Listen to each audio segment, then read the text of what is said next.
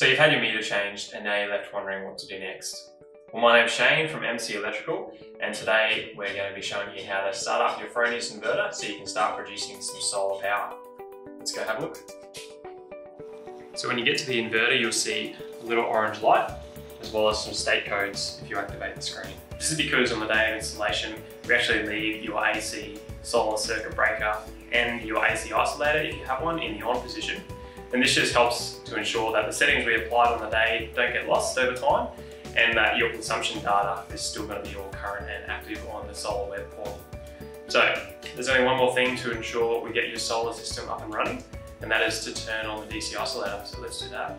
So to turn the DC isolator on, we just need to rotate it clockwise and have this beveled edge pointing toward the 1.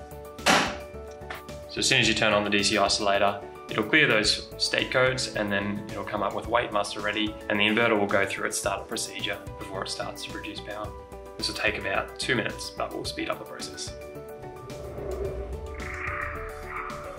So now that all that has gone through and started up, the inverter is displaying your AC output power, and that's just the current readout of how much power you're producing, and the system is on and working. The guys should have shown you how to shut down your inverter on the day of install, but if it's been a while and you've forgotten, there'll be a shutdown procedure labelled on or near your inverter.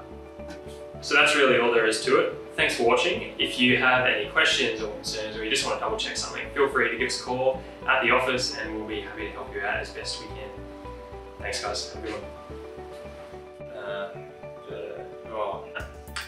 Green power. Oh, green energy. Why are you smiling? I hate you.